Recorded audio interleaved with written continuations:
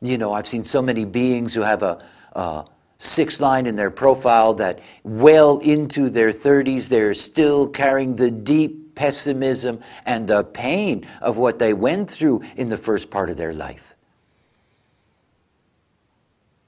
You see, our world, it doesn't like failure.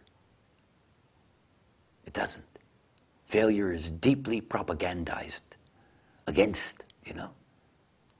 We are trained and raised, you know, not to like failure, to think of failure as a painful thing, as a disease, as something to avoid at all costs.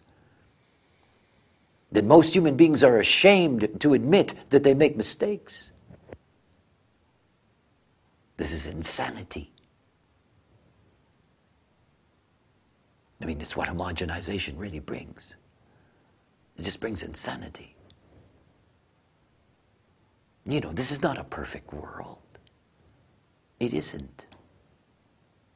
And we are here as a cognitive species. We're here to learn. We're here to filter this whole principle of the Maya, to take it in as deeply as possible, to penetrate its secrets, all of that. You take the threes away from us, and you take every scientific discovery of any value away from us, because it's what it brings